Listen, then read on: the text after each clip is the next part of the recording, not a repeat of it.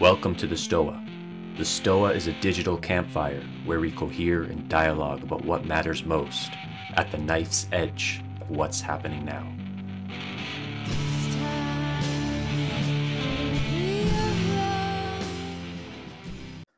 All right, let's do some check-ins.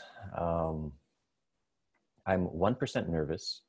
I am really calm right now, and I'm excited. There's like a bubbliness coming up of excitement. So welcome to the Stoa. I am Peter Limberg, the steward of the Stoa, and the Stoa is a place for us to cohere and dialogue about what matters most at the knife's edge of this moment.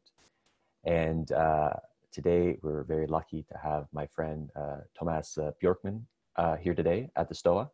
And Tyson will formally introduce Tomas, but yeah, I view him as the metamodern whisperer. I don't think the whole metamodern scene would be what it is today without him. He's very instrumental in that. And I think he even coined my favorite word or phrase, the meta crisis. I'm pretty sure he coined that, which is a delicious phrase, and it kind of encapsulates so much. So I'm going to hand it over to Tyson. Tyson's going to introduce Tomas and then explain how today's going to go. So I'll hand it over to you, my friend. Thank you, Peter. Welcome, everybody. Thank you, Tomas, for being here. Tomas is an applied philosopher and a social entrepreneur. He's the co-founder of the Escaret Foundation and the co-initiator of the Emerge media platform, which I'm particularly grateful for in this time. And I have come to experience Tomas as a sort of a guide and a trailblazer for the golden age community, and answering and asking and experimenting under the question of how to create a more conscious society from the ground up. So I'm really appreciative that he's here with us today.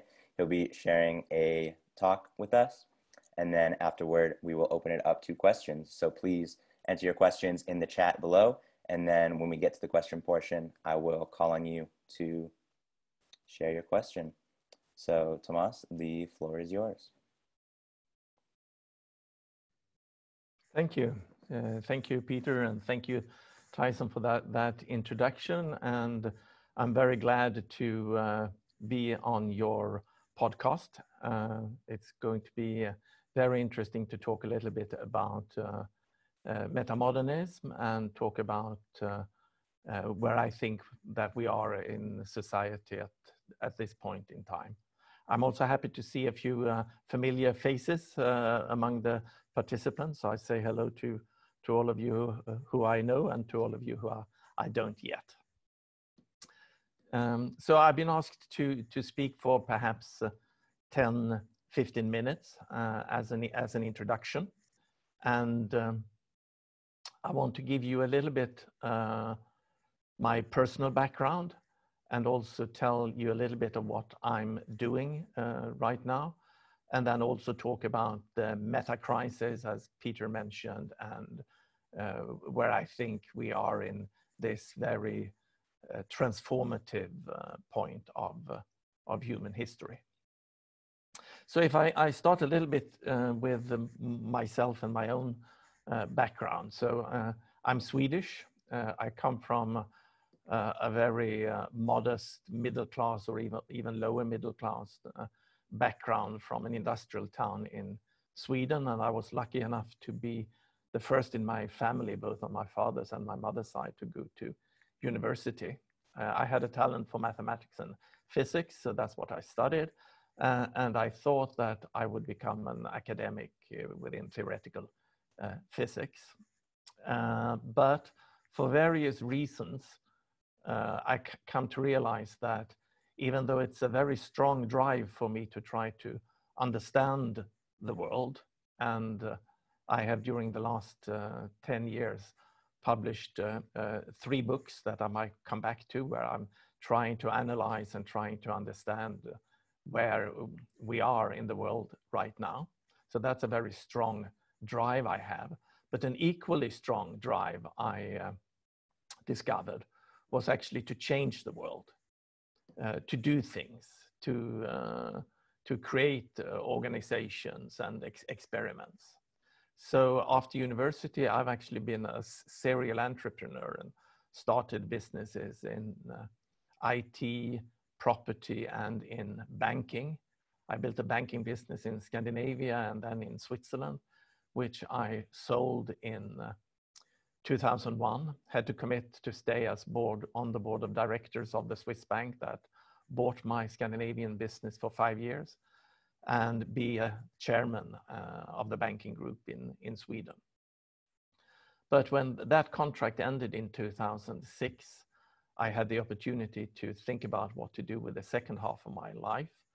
And I decided that I wanted to set up a foundation in Stockholm called the Oak Island Foundation, Ekskäret. And we have our own island outside Stockholm, the Oak Island, where we try to, both from a very practical perspective, but also from a theoretical perspective, look into the interrelationship between personal, inner development, and societal change.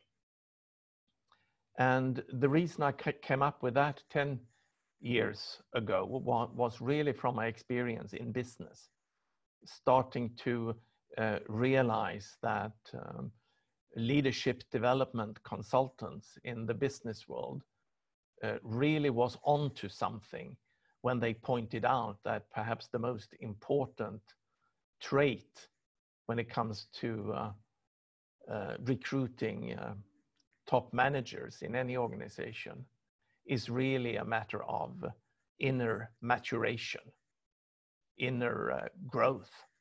And I also had the opportunity to see firsthand how leadership development programs actually could facilitate this inner development, inner growth, what I today might call a process of consciousness development. And I was very surprised by the fact that we then, at least in some part of the business world, realized the importance of interpersonal development when we are not at all in society or in education or in our political discourse at all putting any emphasis on this lifelong inner maturation process and the possibility of consciousness development. I also learned from my years in business the importance of corporate culture. And in the same way, many consultants pointed out to me the importance of getting the corporate culture right.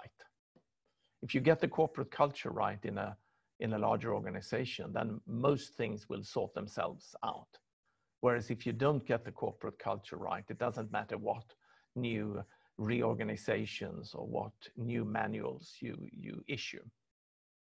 And then again, I was surprised that in society today, outside the business world, we are not at all talking about culture in that way. We are not talking about societal culture in the same way as we're talking about corporate culture, which of course I think we should. And then I should mention that I'm of course not that naive to believe that we today should have, could have, or even should have a monoculture in our society. I think in a more complex society, we really benefit from having many perspectives and having a multicultural society. But a multicultural society, for that to evolve and flourish, we need to have some sort of metaculture or a holding culture, some holding environment that holds the process of forming a multicultural society. Just throwing a lot of different cultures into the bin and then expecting them to flourish, that is very, very naive. So from my business background, I had this focus on inner development and societal culture. And I was very curious about the connection between these two. To fast forward a few years, 5 years ago, after having had my foundation up and running for 5 years, I started to realize, together with my friend and colleague and co-author, Lena Andersen. Lena is a Danish writer and philosopher. And we together started to realize that what I was doing in the foundation was really to reinvent the wheel again. Because without us knowing it, and it's not that many people in Scandinavia who actually know the fact that one of the reasons, and I could even argue that the most important reason why all of the Nordic countries, Denmark, Norway, Sweden, certainly, managed 100 or 150 years ago to move from being the poorest, non-democratic agrarian societies in Europe. Sweden was that poor in the late 1800s that up to 30% of the working population actually emigrated, mainly to the US, to get away from starving and misery. And then just a few generations later, even before the Second World War, all the Nordic countries were in the top list of the most, the richest, the most happy, the most stable industrial democracies in the world. And the reason for this rapid development or even transformative change in society, Lena and I argue in our book, The Nordic Secret, was the fact that leading intellectuals and politicians in all the Nordic countries actually had a very deep understanding of the importance of interpersonal growth and development and societal change. And they also knew that in times of rapid societal transition, and of course they saw industrialization and urbanization coming, that in those moments in history where you have rapid societal transformation, then it's just so natural for us humans to want to have an outside authority to hold on to hold on to a dogmatic religion or to an authoritarian leader. But these intellectuals and politicians, they didn't want to be authoritarian leaders. They were firmly committed to building democracy. And they knew that the only way to build democracy is to build it from bottom up. So they wanted to empower what we would call today perhaps a critical mass of conscious co-creators of modernity. And the interesting thing is how they went about to do that. They actually created what perhaps today best could be described as retreat centers. They created a lot of retreat centers all over Scandinavia. And by the turn of the last century, 1900, there was actually 100 centers in Denmark alone, 75 in Norway, and 150 in Sweden, where young adults in their early 20s could spend later on with full state subsidy up to 6 months in retreat, with the expressed aim of becoming what we today might call, with Professor Robert Keegan's language, self-authoring.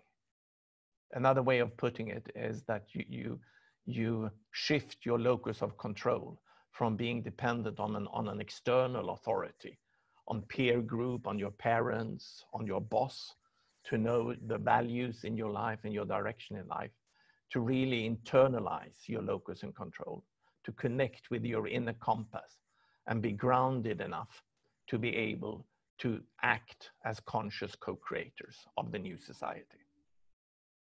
And when this program was at its height, almost exactly 100 years ago, then 10% of each young generation in Scandinavia went through one of these 6 months retreats.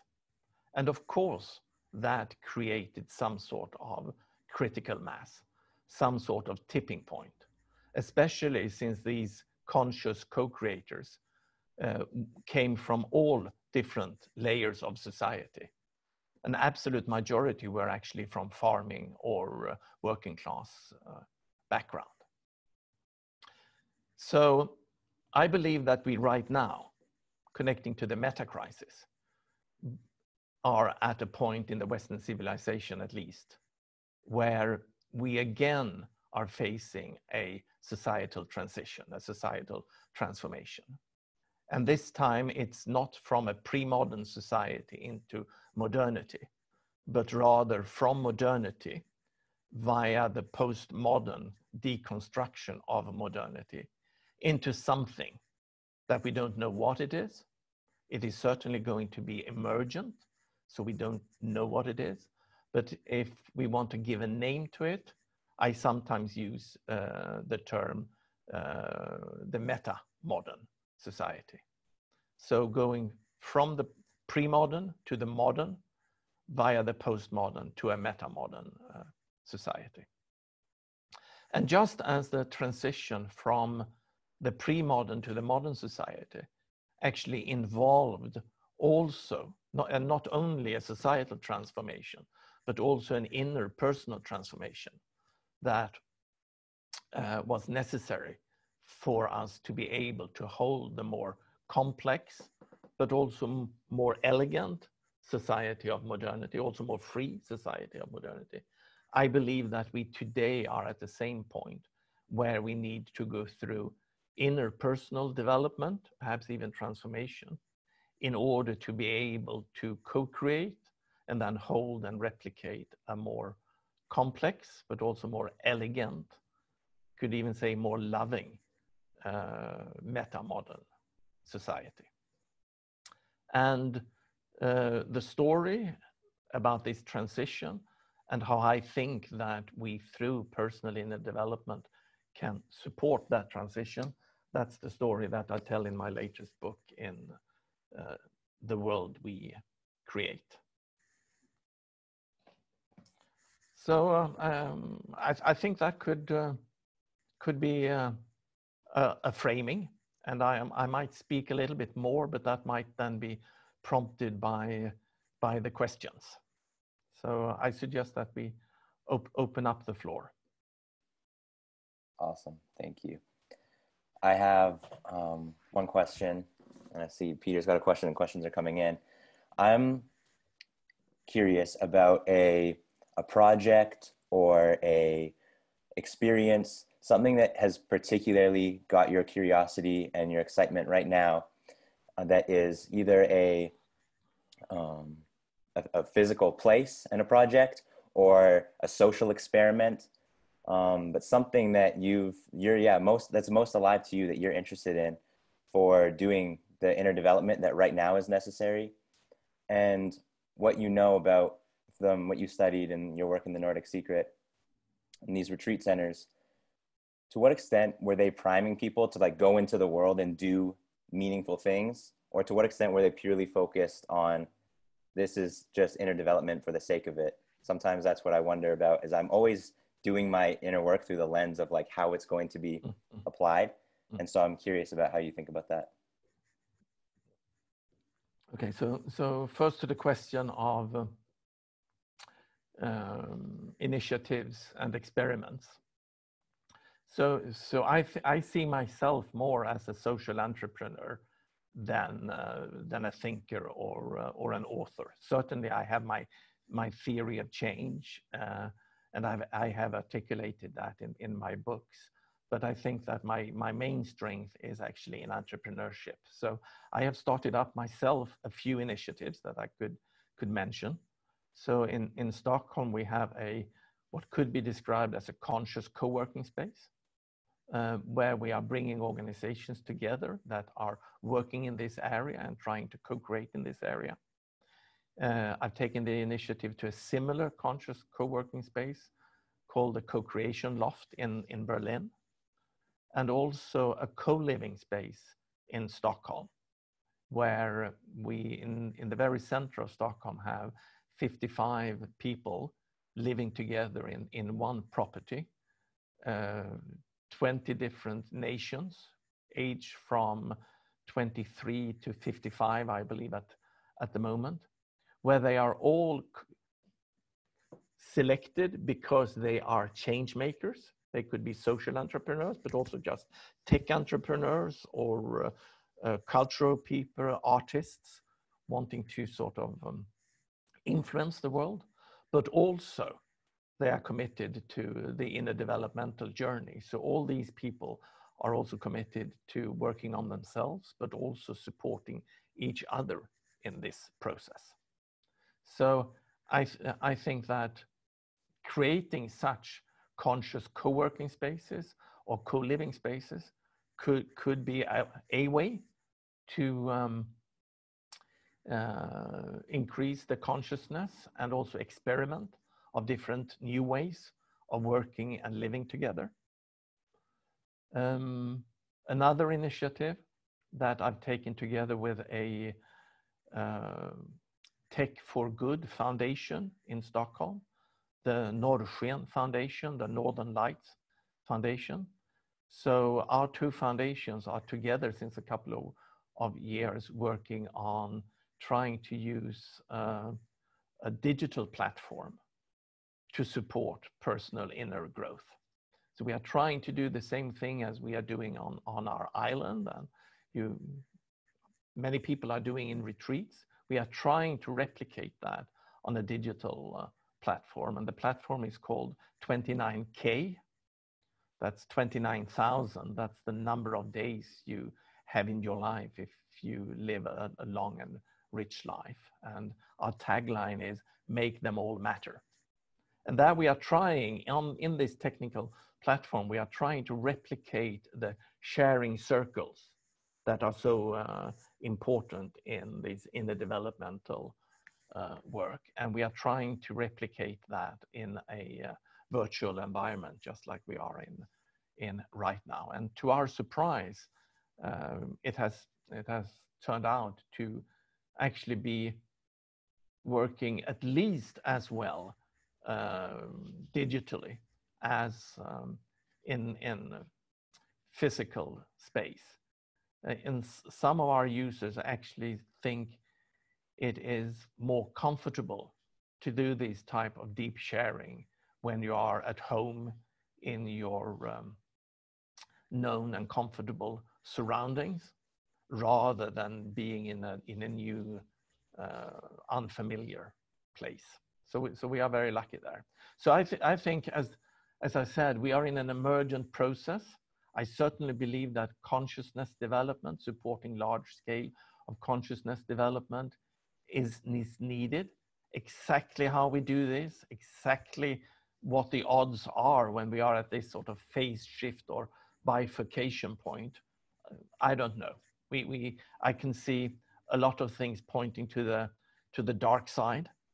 So I certainly believe that we have a huge risk of this phase transition actually being a breakdown in the international system, being a breakdown of our societies. But I also see the possibility of the emergence of a new civilization. And I think that what we can do, apart from working with consciousness development, is just experimenting with new ways of being together and working together, and then see what is actually working. So in that respect, I see the Nordic Secret more as a case study than a blueprint. I don't think we should try to replicate and do the same today on a global basis, but certainly the Nordic Secret tells us that a large-scale focus on inner development can shift whole countries, and has shifted whole countries for the better. Thank you. Peter, will you ask your question about the meta crisis? And for everyone else, continue to share your questions in the chat. Thanks, Tyson. Yeah, so I appreciate good coinage, and I love the term meta crisis, which I believe you coined. So I'm curious, like the when and the why of when you coined it, and if you can maybe, like as an elevator pitch, like just unpack what that term means for you. So I don't know if I can claim that I coined it. I think this term has been around in our circles for quite a few years, and certainly in one of another initiative that I didn't mention, and that is the Perspectiva Institute in London. We have been talking about the meta crisis for quite some years, so it might actually be Jonathan Rowson at the Perspectiva Institute who mentioned it the first time. I don't remember exactly, but I think I was the first one writing about it in my book, The World We Create, and unpacking it a little bit. And I just think it's important that we recognize that these different crises that we see in the world and that we have seen for many years, like the environmental crisis, the inequality crisis, the psychological ill health crisis, the obesity crisis, all of these different crises, that they are not separated from each other, and that it might actually be that all these different crises are just symptoms of an underlying meta crisis. And for me, then, that meta crisis is really about our present worldview and way of organizing our society,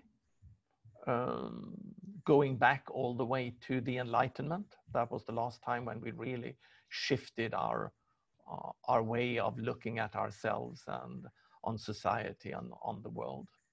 That new world, that worldview that we got through the Enlightenment has, of course, served humanity very well in many respects. We wouldn't want to be without modern medicine and democracy and human rights and all of this. But at the same time, I think that worldview is now reaching the limits of its capacity, and that we need to not leave that way of looking behind totally, but certainly expand on our worldview in many ways. And in my book, The World We Create, I point at least 5 ways or 5 directions I think we need to expand our worldview. And just very briefly, it's about realizing that we are not just these isolated individuals maximizing our own utility that the Enlightenment philosophers wanted us to believe that we were. Of course, we are in some respects individuals, and we should keep our individuality, but we should also realize that we are so totally interconnected and interdependent, and that we need to keep these both aspects live at the same time. We also need to go into a much more systemic and holistic way of looking at the world, rather than this linear and analytical way that, again, through Newtonian physics, has inspired so much of science during the last 200 years and been very, very useful. But it has to become complemented with a systemic, holistic way of looking at the world. The next shift is the view of our mind, going again from the Enlightenment philosophers' view of our mind as a rational machine, to realizing that our mind is an evolving organic system under constant evolution throughout our lives. And then it's waking up to our socially constructed reality. So I think that meta-crisis is a key term, consciousness development is a key term, but also our collective imaginary is a key term. Our collective imaginary. That is sort of like the water that as fishes we swim in. We have this societal culture that we are, and our worldview and all these hidden assumptions that we just take for granted. And of course, my favorite example there is the market, that we believe is such a sort of a natural phenomenon, when in fact even the free market, if there should be such a thing, is a social construct, is something that we as humans have consciously and unconsciously created during the last couple of 100 years. And we need to start to see these things as human constructs, because the moment we start to see the water we swim in, we can start to take responsibility for that water, and we can try to change it. But of course, the problem there is that to change our collective imaginary, we need to do that collectively. We can only do so much individually, because we are all swimming in the same water. And then finally, the last shift in our worldview is really going away from this focus on material growth and utility, to start to see that we need to focus on meaning and purpose. And that is again a shift from the outside world to our inner world.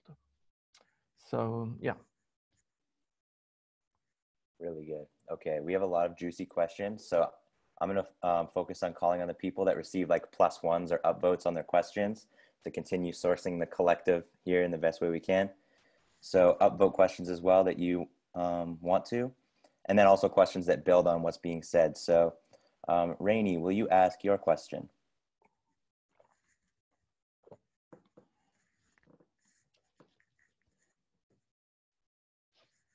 Sure, let me find it. So many good questions. On capitalism. Thanks. Yeah, I was, you brought up the market and this move from modernism, in which capitalism's so important. What are your thoughts about conscious capitalism as a viable platform? I know within that community, there's this sense that if we can be more conscious, more sustainable, good business practices, then that will sort of save our society from the climate crisis. And then there's other viewpoints that the whole structure is unsustainable, and there's so many externalities, not to mention a kind of exploitative relationship with things, that it's a sort of spiritual materialism to think that just by being good or conscious, we can continue living the way we do. What do you think about conscious capitalism and those two perspectives? That is a very good question. And one way of addressing it would be to introduce Bill Sharp's model of the 3 horizons. That we have the first horizon, that's the system where we are today. We have the third horizon, that's the system where we want to be in perhaps 5, 10, 20, 100 years. And then we have the second horizon in between, which might be things that we need to put in place in order to be able to go from the first horizon to the third horizon. And I would say that certainly conscious capitalism and other initiatives like that are very good initiatives in the first horizon. That's of course what we could do already today in order to try to make the market and business function a little bit better, a little bit more just, a little bit more regenerative, and a little bit more sustainable. But, and this is my personal experience after working for many years within the banking industry, within any industry, the market and the market rules puts very severe framing conditions. So if you want to survive and be in business, in any business, being in media business, pharmaceutical business, social media platform business, or banking business, you have to follow the logic of that industry. You have to follow the logic of the market in that industry. But then, of course, that logic is not a natural logic. It is made up by all the constitutive rules in the market. For example, what can be owned, who can own something, what's the function of a corporation, and all of these things. So as long as we have the these forces of the industries or the forces of the market working against our consciousness, against our compassion, against our goodwill, then it's only so much we can do and still survive in the market. We should do it, but there's only so much we can do. So to really shift business, we need to shift the fundamental constraints, the constitutive rules of the market. And my main point is that that can be done. Even more so, I noticed through my years in banking that it is constantly done. So within the banking industry, we were, and are, I presume, even though I left the industry 10 years ago, we were constantly lobbying on the American legislatures and on the EU legislatures to tweak these rules of the market to our benefit, to the benefit of the industry. And that is happening in the banking industry, that's happening in the pharma industry, in the media industry, in the food industry. And my point here was that I was very surprised when I saw this in the banking industry, how many times naive the legislators were when the industry was coming with their very expensive consultancy reports explaining why these new rules should be implemented. But they were paid by the industry and working for the industry. And there were none such job done for the benefit of society. There was nobody arguing, well, these rules might be good for the industry, but they are not good for society. So at least we need to have some sort of balance here. And we need to sort of help the legislator understand that these rules that we are constantly implementing and tweaking actually have fundamental effect on how the market is clearing and who is benefiting from it and what is profitable and what is even possible to do in a certain industry. So to summarize, yes, on the short horizon, conscious capitalism, more enlightened business leader, more green and sustainable business is of course perfect. But should we have any real change in the economic system, which I think is evident that we need to have, then we need to rethink the market from bottom. The good news is that I think that we have help here in the technological development, and specifically when it comes to alternative currencies and cryptocurrencies and things like that. The old market is a very crude but efficient instrument when we are sort of projecting all human values down to one dimension, the price. With cryptocurrency, we can do a much more refined system, not projecting everything down to one dimension and thereby keeping more information.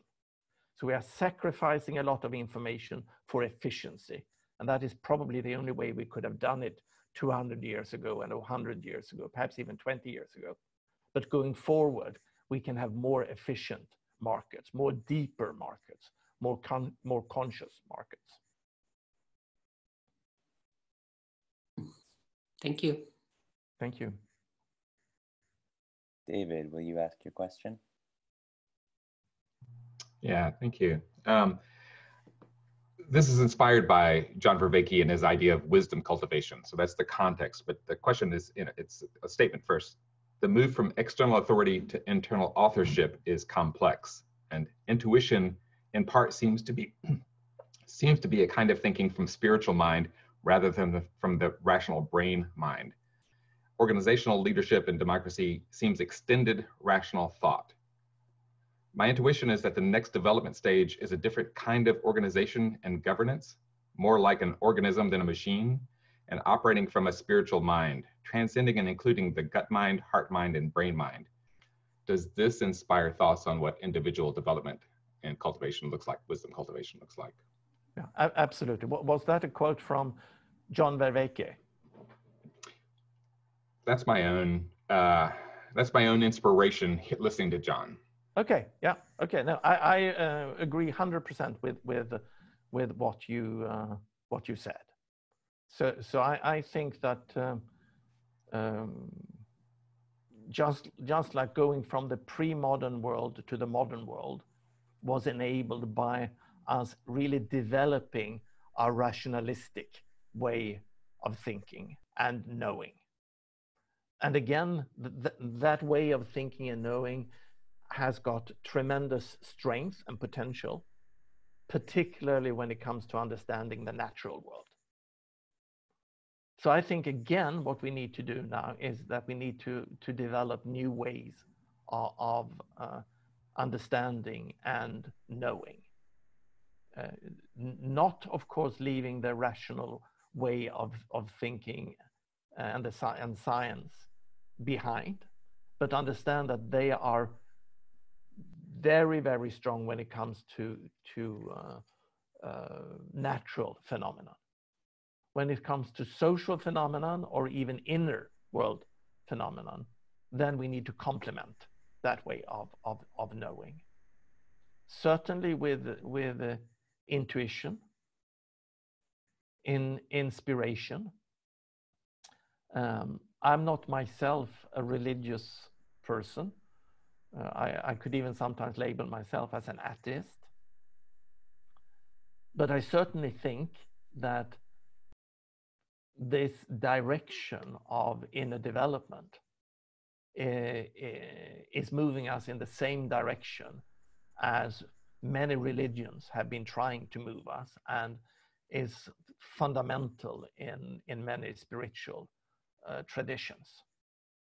So in some way, you could say that this crisis, this meta crisis, which is an existential crisis for humanity, the outcome of that will be dependent on if we can again access some sort of spiritual development. And I would even say that this concept of consciousness development that we were practicing in the Scandinavian countries 100 years ago, they came from the German, the idea there of the connection between our personal inner growth and societal change and societal growth. That came from the German idealistic philosophers like Goethe, Schiller, Herder, von Humboldt, Hegel. And all of those philosophers, they were really arguing for what we might call a secular spiritual development.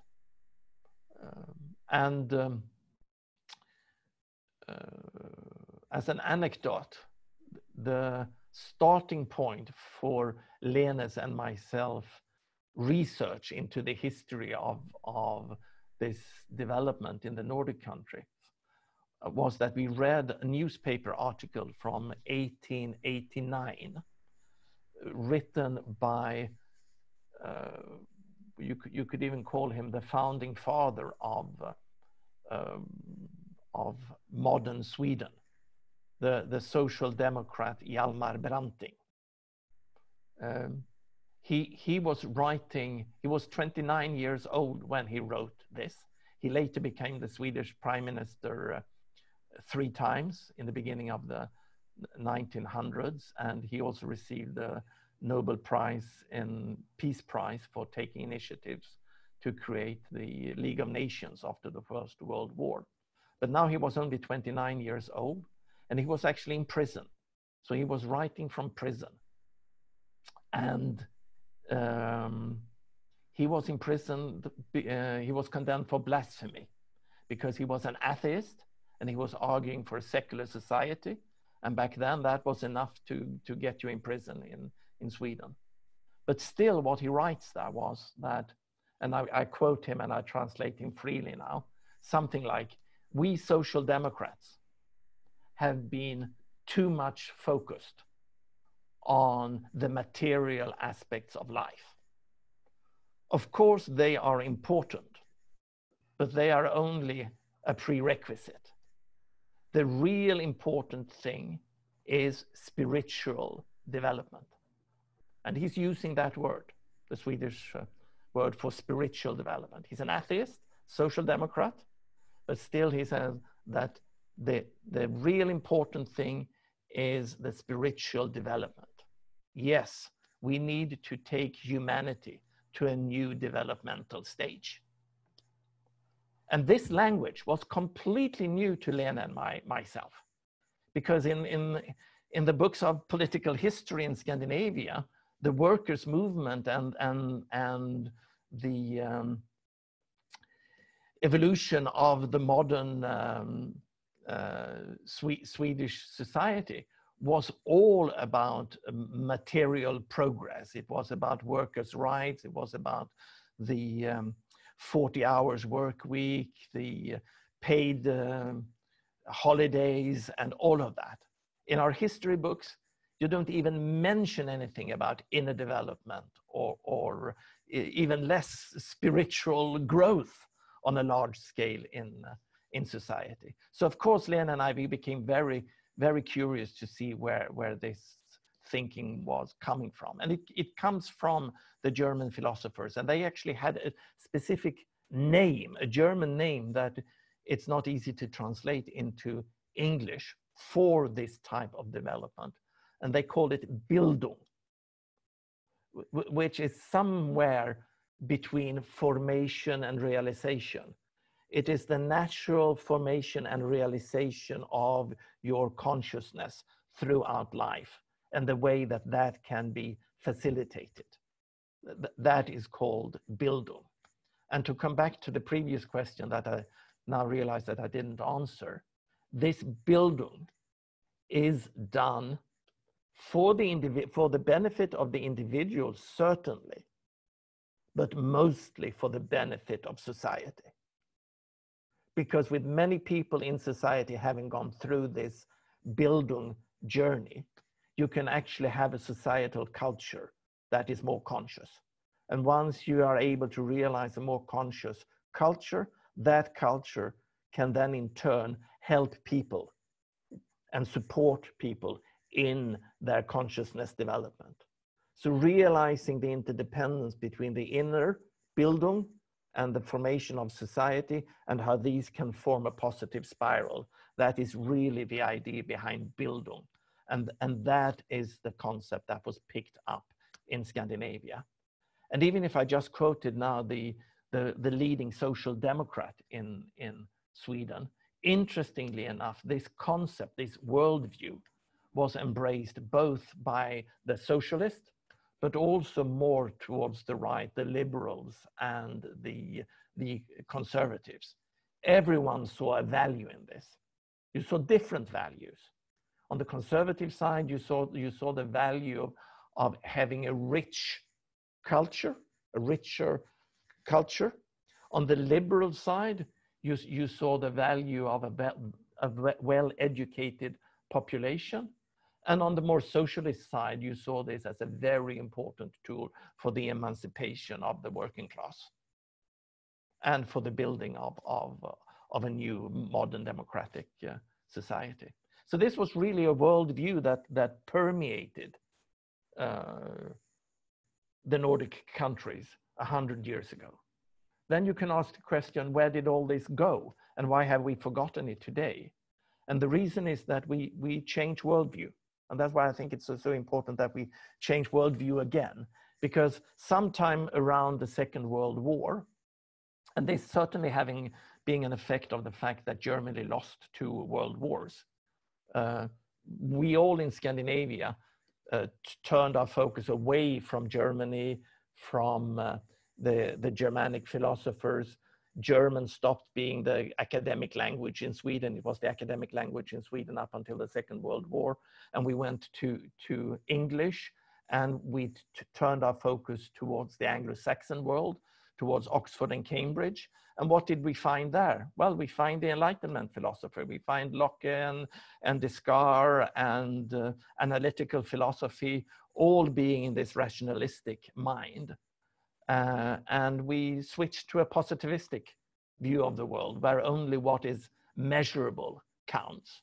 and anything of the inner world is subjective and therefore not really worth our attention. So yes, we completely lost this focus, and now I can understand why our history books do not even mention this, because from our worldview today, consciousness development doesn't make sense. We again believe that our mind is a rational machine that should just be functioning, and if it's not functioning, we should take some pills or go in therapy to make it work again. And this sort of huge developmental potential that we used to see in Scandinavia, that is all forgotten. And again now, and again, just to tie it all up to what we are doing now. And in this societal transition that I believe that the meta crisis today is pointing out clearly to us that we need to transition into something completely new. Their consciousness and consciousness development again will be a key understanding, and it's going to be again our ability to help a lot of people in many different positions in society to grow in consciousness. That will help us to see a more metamodern world emerge. Thank you.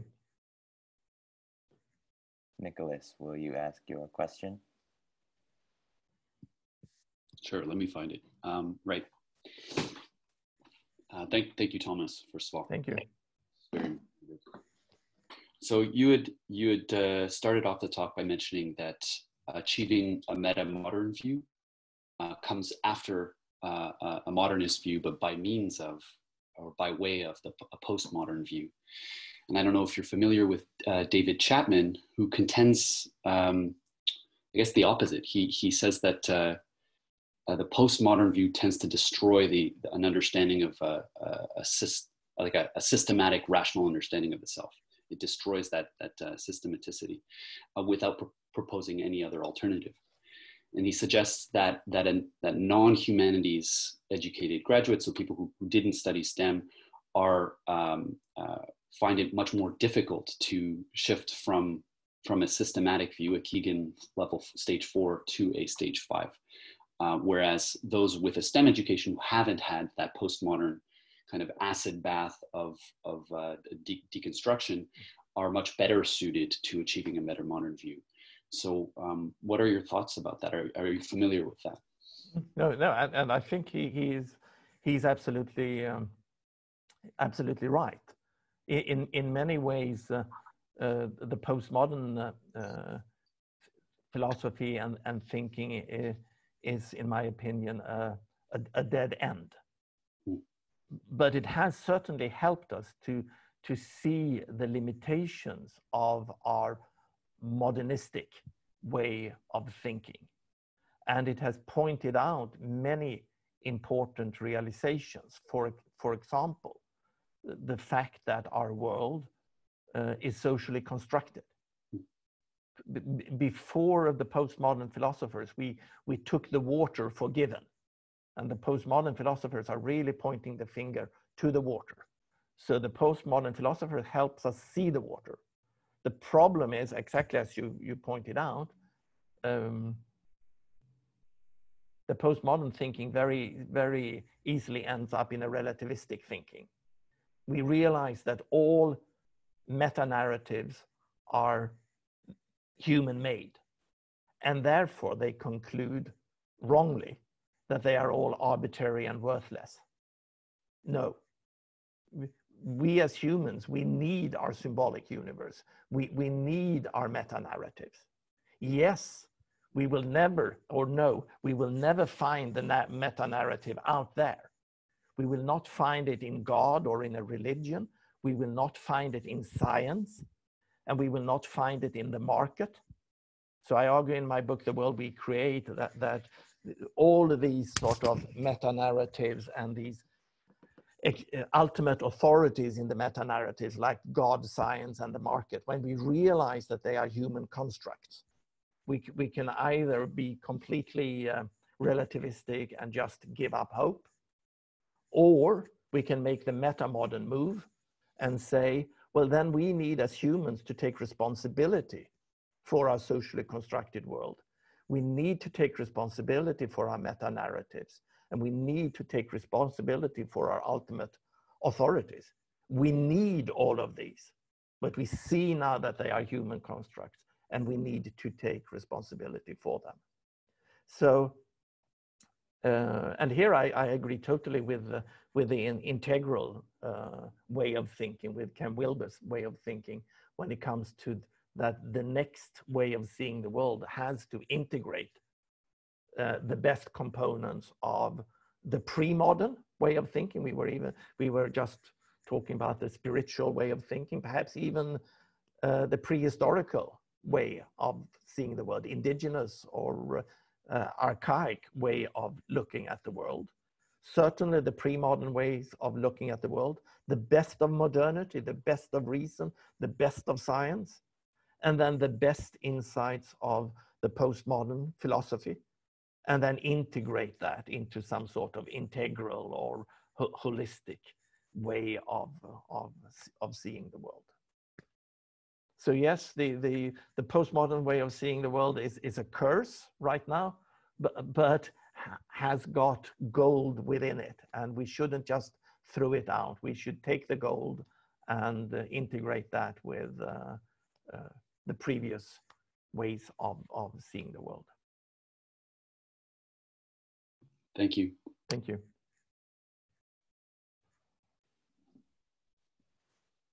All right, well, that brings us 2 minutes to the hour. Do we have time or an opportunity for another question, Tomas? Yes, for me, absolutely. All right, Peter, that's cool. All right, let's see. Steve, will you ask your question? Hey, Thomas, there's about 1,000 questions coming up now after your great talk. So I'll try and remember it. But what's coming up for me is I'm really curious about the emergent potentials of these, what were physical retreats. And I'm curious if those retreats, you said they had emergent potentials, were they just created and they kind of went away and did their own thing? Or was there kind of some structure or container or riverbanks put in those retreats? And then, you know, it's bringing me to now where we've got all these so-called digital campfires, and there seems like such an emergent potential between the meetings of these different campfires and what could come in the polarity between people with different opinions. Yeah, thank you. Yeah, and I when I hear your question, I also realize that I left another aspect of a previous question unanswered, and that was, were these retreats just personal development retreats, or what were there more aspects to them? And I think I answered that by saying that the idea behind was certainly personal development for societal development. But I forgot to say that certainly in these retreats, yes, personal development was one major aspect, but then also, and so was also actually learning about the emergent technology and the emergent society, and giving the participants a feeling for that the new technology that is coming is actually up for shaping, and it could be shaped for good. So today that would be actually understanding a bit about artificial intelligence, machine learning, other things sort of. So yeah, there was a component there of trying to embrace and understand that we as humans can use technology for good and for bad, and it's up to us to understand technology and to use it. So that was one aspect. But then the third aspect, which was also very, very important, and that was giving these young adults really the tools to act in civic society. So they were actually taught a bit how to set up a small NGO, how to start a newspaper, how to write an article, how to argue for your case. So today that would have that could perhaps today translate into how do you start a YouTube channel? How do you write a blog? How do you get your ideas out there? So yeah, it was personal development, but also preparing and giving the tools to become active co-creators. Mm-hmm. So I don't know if that answers a bit your question there, Steve. It answers some of it, yeah, and I love it. I'm just pinging from the link to the Rosa Parks story that's in one of your great talks. I think that's fantastic connection. Yeah, we have on the cover here a picture of Rosa Parks together with Goethe and Schiller, and that's a bit of a cliffhanger. So why do we have Rosa Parks on the cover? There is a connection to the USA, which also, I believe that you will have David Brooks on the STOA later this week, Peter. Is that the case?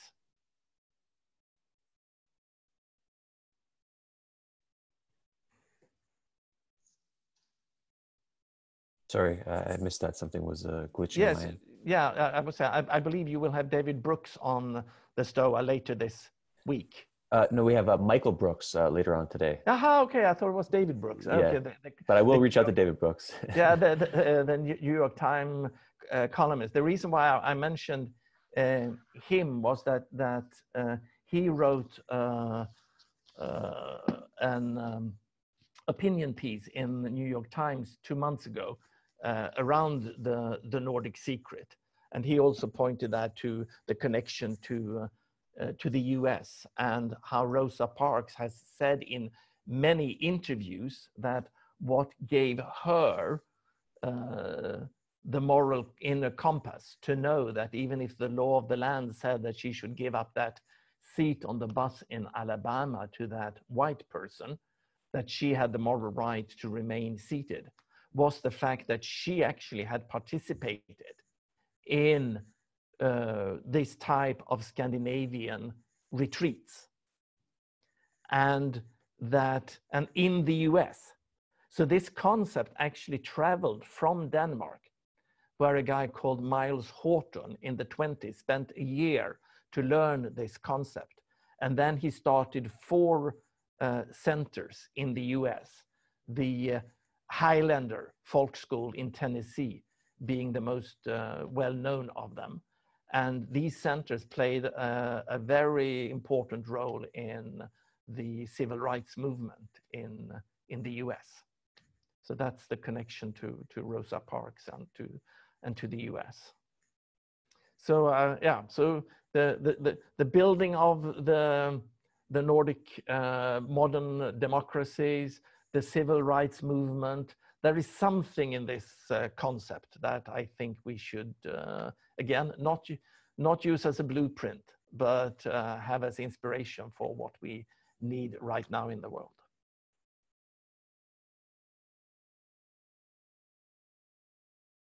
Well, it's certainly been inspiration to me. I really appreciate you, Tomas, for being here and taking these questions. We've got many great observations and questions coming through. So this is sparking, seems, a lot of insight and curiosity. So thank you very much. It's been a pleasure, true pleasure. Thank you. Good. Peter, do you have anything that you want to share? Yeah, I will close up with some announcements of upcoming events. But first, Tomas, thank you so much, my friend, for coming to the STOA. Thanks for everyone with their excellent questions, and Tyson for being an excellent MC today. So yeah, today we have an event at 2 p.m. Eastern Time with Michael Brooks from the Michael Brooks Show, Against the Web. It's called Against the Web, where he criticizes the sort of the right-wing movement in the culture war. And tomorrow at 1 p.m. Eastern Time, we have Unasked Questions with Nora Bateson, which is going to be really cool. And then on Wednesday at 6 p.m. Eastern Time, we have Radical Honesty During a Pandemic with the self-help author Brad Blanton, which should be really cool as well. So you can just RSVP on the website, thestoa.ca. And the Stoa is based off the gift economy. It's viewed as a gift for us to freely use in this time of need. If you're inspired to give a gift to the Stoa, just go to thestoa.ca/gift for more information. All right, everyone. Thanks so much for coming today. Thank you. Thank you all.